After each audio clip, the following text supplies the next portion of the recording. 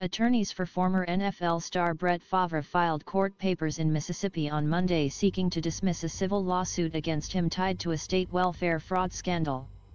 Favre was sued in May by the state welfare agency after he received $1.1 million in federal welfare funds intended to lift children out of poverty in the poorest state in America.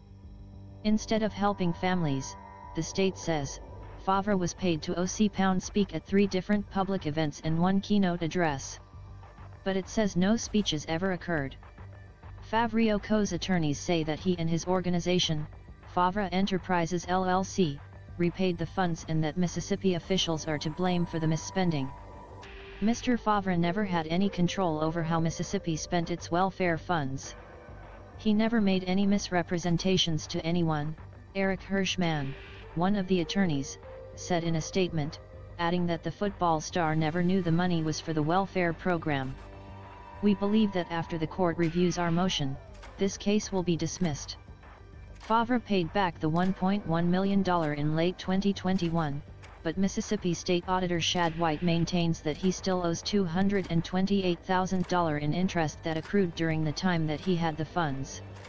It's ludicrous to assert Mr. Favre has been singled out in any way, Logan Reeves, a spokesperson for the state auditor's office, said in a statement.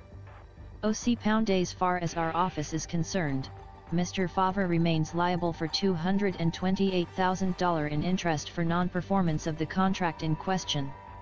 In addition to the $1.1 million, Favre also lobbied state officials to spend $5 million in taxpayer funds to pay for the construction of a volleyball facility at the University of Southern Mississippi where his daughter played the sport. He also texted then-Gov.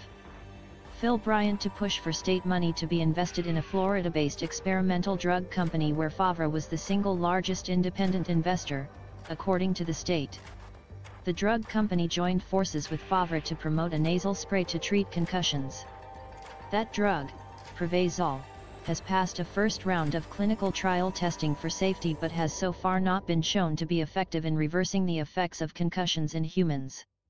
6 people have been charged in what state and federal officials call a massive fraud scheme to misspend state welfare funds, including the former director of the state welfare agency, who is cooperating with the FBI and federal prosecutors.